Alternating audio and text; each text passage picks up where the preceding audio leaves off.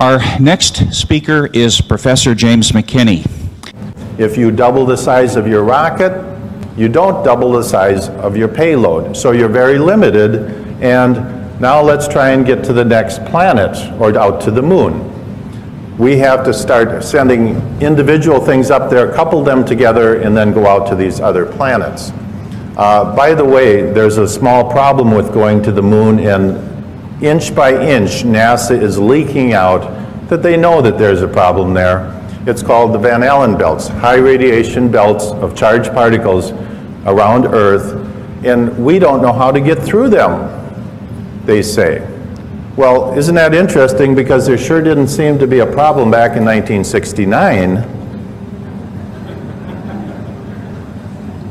Obviously, they didn't go to the moon.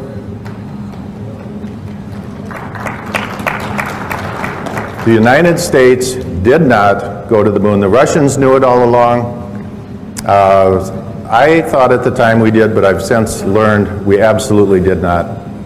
And there's no question about it. And they're starting to figure it out. NASA has a program called Living with a Star. That's a pretty name for how do we get through the Van Allen belts. They have all their top scientists working on it. It's a tremendous problem because we do not have any kind of a spacecraft that we can send up that doesn't have metal in it. And when these charged particles hit metal, they produce X-rays. Nothing you can do to get around that. So anybody sitting around something metal in outer space in the Van Allen belts is going to be French fried. And so that whole thing was a giant hoax.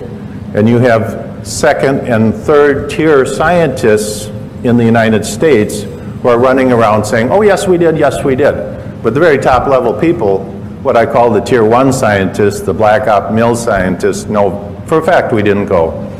And it's a real problem. They don't know how to get through there. This picture is with the new Hubble camera, and it shows that in fact if you take this angular distance out to Pluto and you translate it into the surface of the moon, we can in fact resolve the landing sites, the alleged lunar landing sites. And the way you would do this is you take the pictures at dusk when the shadows became very long, and it would be a very hard thing for them to fake. So at any rate, we have telescopes on Earth that are much larger than the Hubble. Much better resolving power. So why, you would think these astronomers would be chomping at the bit to show you those lunar landing sites. And look at the incredible resolving power of this telescope we have here. Why have none of them done that?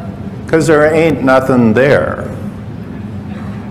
And we get all kinds of excuses. Oh, we can't turn the telescope up there because the moon's too bright. Well, then all of a sudden we saw the full moon on a web page, on a NASA web page, the entire full moon taken with the Hubble Space Telescope. And you're telling me they can't take one little teeny patch of the moon, which is millions of times less bright. So bottom line is, they know they didn't go.